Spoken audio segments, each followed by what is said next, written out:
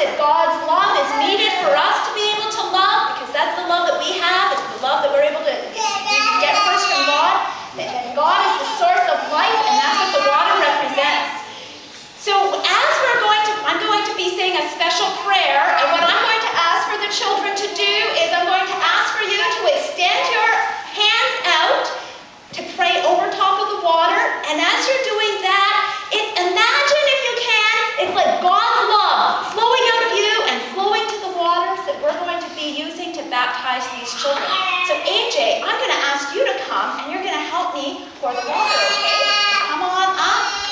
And so can we have your hands outstretched? And imagine if you can watch and see the water that AJ and I are pouring in, and imagine and recognize it's part of God's love. Let me get that in a different way, okay? Because you need to get your handle on it, okay? Excellent. Let us pray. Whoops. Gracious and holy God, we bless you for the gift of life, and within it the gift of water. Over its unshaped promise, your Spirit hovered at creation. By water comes the growth of the earth. Through water you led the children of Israel to freedom.